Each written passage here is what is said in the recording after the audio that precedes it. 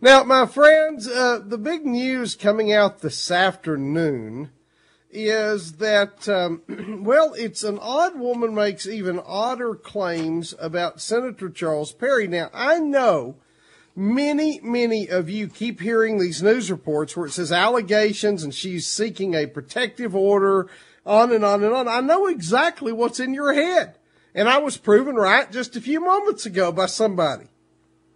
Your natural assumption is that this is about something like sex. Introduced to it the fact that this former political activist in Lubbock who moved here from Nevada and was just here for a few years, stirred up a lot of trouble, is now a stripper by her own admission in Oklahoma. And you think, whoa, Charles Perry, what? No, has nothing to do with that. This is truly tinfoil hat stuff. And I have my own personal knowledge of and history with this individual making these allegations. I was not aware. I just don't keep up with people like that I don't like and respect. I didn't know. I'd heard she was a stripper. I always thought that was just malicious gossip, but now I didn't even know she'd moved to Oklahoma. So apparently she has. Her name is Cyndi Ortiz. We welcome Jordan Berry to the show. He's a political campaign guy and works with Senator Perry. And apparently this has been going on for some time with emails and things of just kind of give us a picture of what it is that's alleged, because I know, Jordan, that most people simply read a headline, they say allegations, and they just assume this is something untoward in the classic heing and sheing type thing, and it has nothing to do with that. It's really what I call the tinfoil hat stuff. Thank you for having me on, Mr. Pratt. I really appreciate it. The accusations started in 2011, and the first written correspondence that I have was she actually was accusing other people in Lubbock, and one of them being a doctor, of harassing, or just harassing her, and different accusations. But what kind of harassment? Because I've posted her allegation up that she sent out to the media today. This isn't what people think. When they hear harassment, they think a guy's stalking her, following her around, trying to get something on, or maybe sexual harassment.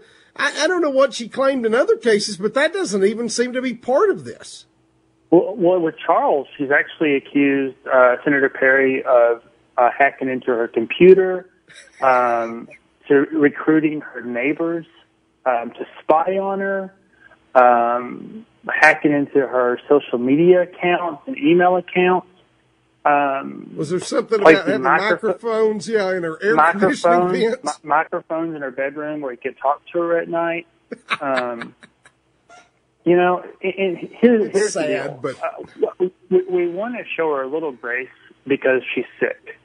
But at some point, Charles has to be protected, and you can't allow someone to just continue to do things like this. Well, you guys didn't bring this out. You've been handling it, as I understand. You've been handing over all this stuff to a local district attorney for a very long time, just so that there was a case file. And as somebody who's in the public eye and in media, and someone who's run campaigns like you, I'll tell the audience, folks, you don't know.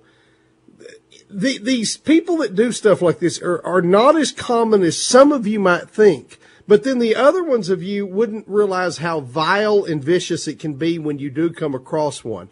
I mean, folks, I've never mentioned on the air some of the things that have happened to me like this. I have had people mail, in the physical snail mail, color printed out, obvious photoshopped, very nasty, vile things with extortion demands, claiming that they, hacked into your computer and caught you doing something on your webcam, which, of course, I don't have a background that looks like I bought my furniture at the rental store.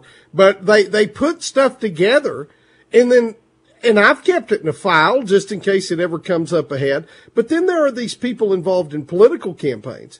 And I just want people to know I've got my own history with this person. I told you when I called you to see if you would come on the show, Jordan, in all the years of this show, despite all the weird stuff you get and the people who just will not let go, who want to debate every issue off the air, which is not what I'm here for, and every other kind of vile stuff, there have only been, and I say 2 or 3 because I can't remember if it's more than 2 or not, in the entire history of my program, And going all the way back to being a county chairman in the Republican Party, there are only 2 or 3 people I have ever put in the permanent block thing for that are related, to politics or my show in email.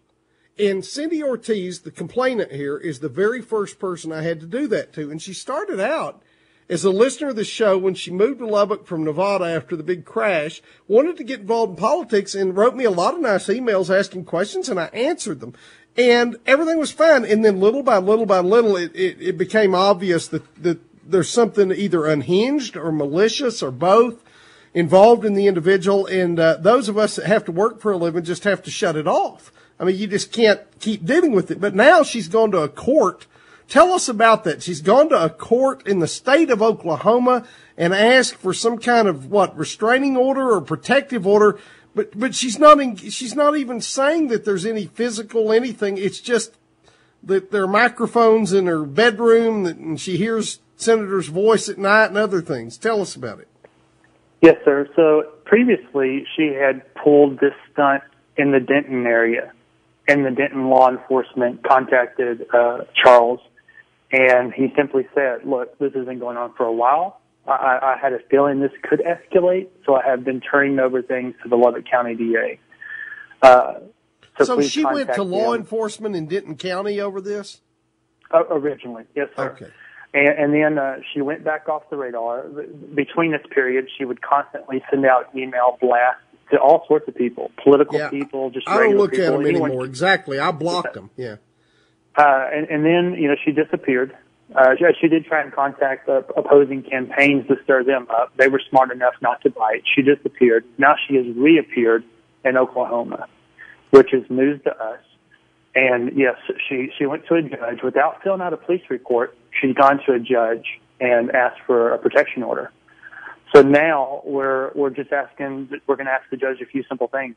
Is there any evidence that Charles has been into Oklahoma recently? Is there any evidence of any of the claims that you're making?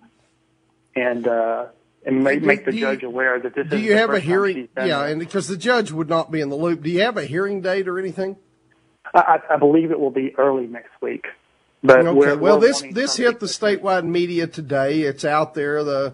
Betsy Blaney, the AP reporter for Northwest Texas, had wrote it up. It's with some other outlets, and it's been up there. Interestingly, in her piece, and folks, you can read her actual email and a PDF of her email of accusations, as well as her statement to the press she just sent to everybody about the protective order.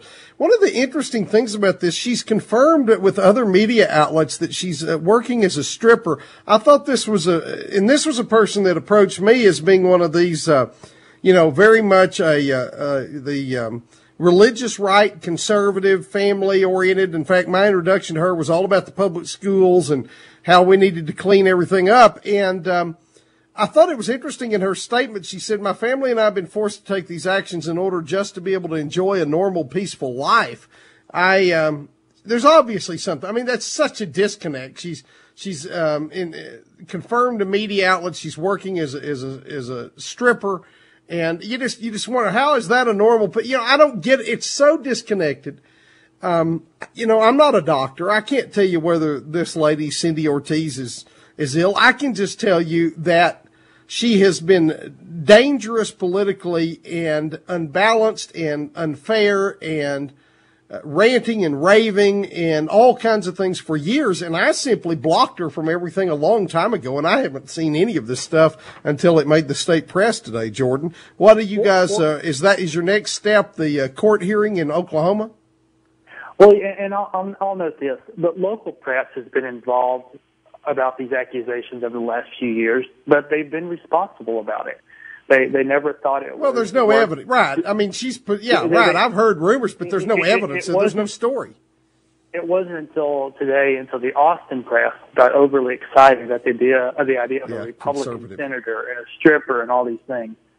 But some in the Austin press were actually very responsible, and they challenged her. They asked her for evidence. They asked her publicly on Twitter for evidence. And when she refused to show it, they let her know, you've got a problem here. So let me recap this before we cut out, because we've gone very long in the segment. Visiting with Jordan Berry, political spokesman for Senator Charles Perry, a guy that worked with Charles from his first campaign and knows him well, has been aware of this person's activities for a long time. I'm telling you, I'm well aware of the unhinged nature of much of it. The allegation here is not any kind of thing that people would think of when they think, oh, here's a woman, a stripper no less, making allegations against, strong religious conservative Charles Perry. The fact is she's alleging that he's basically hacking all her social media and her computer and putting listening devices in her house and recruiting neighbors to spy on her. It's out there in tinfoil hat area, but this stuff becomes very damaging. And of course, again, it's been picked up by multiple press outlets statewide today. And so that, I would assume, Jordan, is why you guys have decided to address it publicly. Yes, sir. Exactly. All right, very good. Well, I appreciate the time, and thanks for taking a moment with us today. And I'll tell some of my stories without taking up your time. Jordan Berry, ladies and gentlemen, with the Charles Perry campaign.